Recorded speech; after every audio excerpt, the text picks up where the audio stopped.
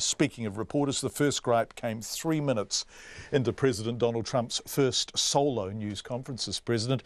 From there, the president's criticism went from barbed to personal as he launched a ferocious attack on the media while defending his record during his first 4 weeks in office. Amid his stymied travel ban, replacing his Labor secretary pick and the fallout over the resignation of his national security advisor, President Trump chose to make the media a central focus of his press conference. Here's how Jon Sopel from the BBC fared in that briefing. Can I just ask you, thank you very much, Mr. President. Where are you from? BBC. Okay. Here's another beauty. It's a good line. Impartial, free and fair. Yeah, sure. Mr. President. Just like CNN, right? On the travel ban, we could banter back and forth. On the travel ban, would you accept that that was a good example of the smooth running of government? Yeah, I do. Let me tell you about the travel. Were there any mistakes in that? Wait. I know who you are. Just wait. And that were some of the more lucid moments in that media conference. We wanted to find out what it was like being there, trying to get a question in. So we gave Jon Sopel a call and asked him what it's like working in Washington now when the media is perceived as and portrayed as the enemy. Unpredictable, unknowable, unimaginable. Every day you kind of wake up and you think, I wonder what will happen today. And this morning I woke up and thought it's going to be a quiet day in Washington, and I'm trying to finish a book, and I rang the office and said, I'm going to work from home. And then I see a flash on the screen saying, Donald Trump to hold unscheduled news conference in an hour's time. And so I legged it down to the White House, waited in the cold for 45 minutes until the Secret Service let us in, and then witnessed an hour and a half of theatre that you would pay good money for if you were going to go and see it in the city, where you live. I mean, because it was extraordinary. It was wild, unpredictable. He was savagely attacked the media, but you suddenly realise that he spends an inordinate amount of time listening and to the media, watching it, reading it, but hates us simultaneously. He said we were fake news, but gave out some really dodgy statistics himself, which didn't bear scrutiny. But he was in his element. I mean, this was Donald Trump unleashed, if you like. He was suddenly free to express himself in the way that he wanted to. Can you describe the experience of attempting to ask him a question? I mean, his immediate umbrage was he was just straight at you, wasn't he? And instantly attacking your employer.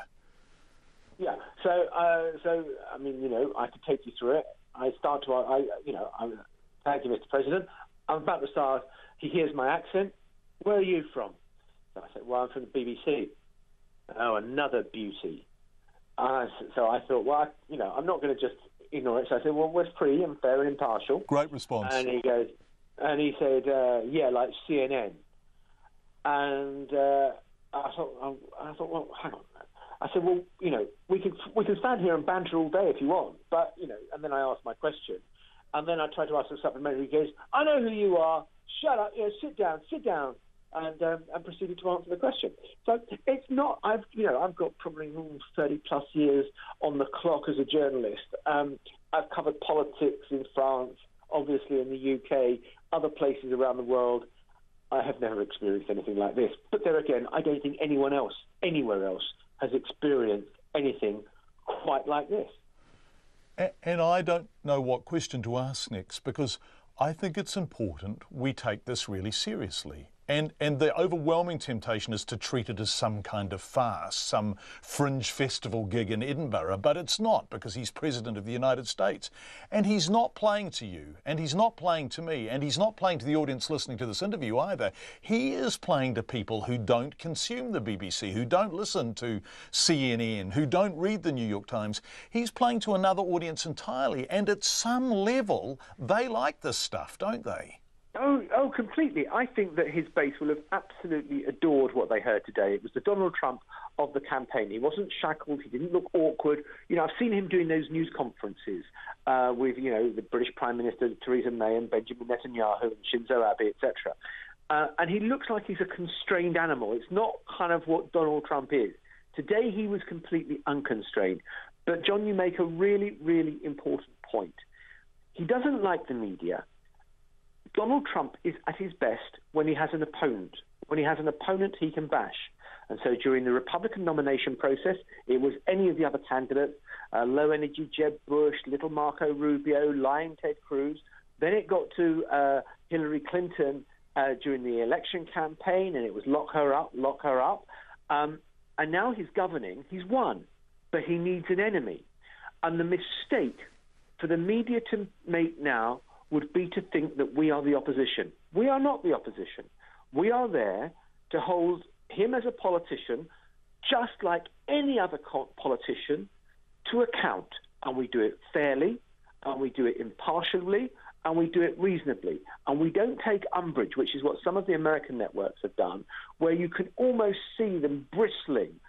They've got a sense of entitlement, a sense of hurt, and I think it's a fatal mistake for us to behave in a way towards him any differently than we would any other political figure, because otherwise I think that the reputation of the media will go down even further. Yes, I think that's a very good point. And I'm listening to you as you say that, and I'm thinking, yes, the moment it becomes partisan, the moment it becomes polarised and tribal, then actually all your good work is lost, because his side will never listen to it, right?